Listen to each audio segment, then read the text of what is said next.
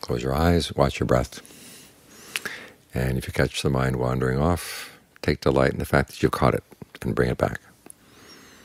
As the Buddha said, one of the traditions of the noble ones is you take delight in abandoning and developing, which means you take delight in abandoning unskillful qualities and developing skillful ones.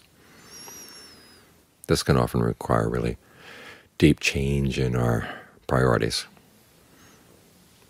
because we really do like our unskillful qualities quite a lot. We like our greed, we like our lust, we like our anger. They give us entertainment, they give us companionship, we think. But what kind of friends are they? Look at yourself when you have a couple of free moments. What do you do with your spare time? Do you head for skillful things or unskillful ones? Do you find that there's something unskillful going on here and you put up a battle? Or you say, oh, I'm too tired right now, let me rest. I'll put up a battle some other time. If you really delight in abandoning unskillful qualities, you delight in whacking them out wherever they go. Just like the game Whack-A-Mole. A little mole appears in the hole and whack, you hit it over the head. Another one appears, you hit it over the head.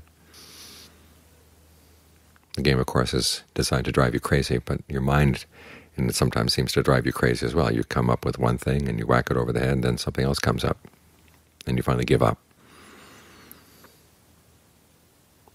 But with the mind, it is possible to get to the end of your defilements. This is what the Buddha's good message is.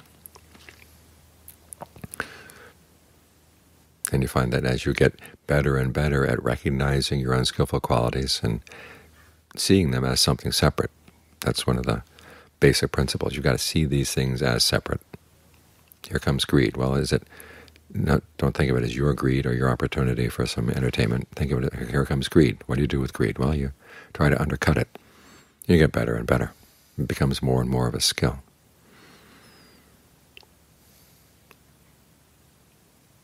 So someone asked the Buddha, is there any one thing that the Buddha would recommend the killing of? And he says, yes, killing anger.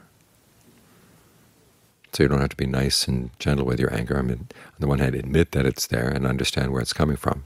Listen to it. But then you listen to it in the same way that you would listen to an enemy. Listening to see, okay, where is the weak spot here?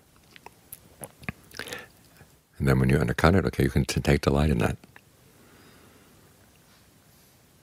So you can switch your priorities around. Instead of enjoying your unskillful qualities and being afraid of the work that's involved in skillful qualities, learn how to take some joy in the fact that you've learned some skills.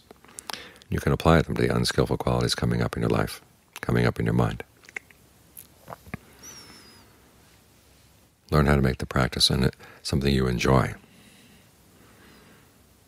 That's half the battle right there.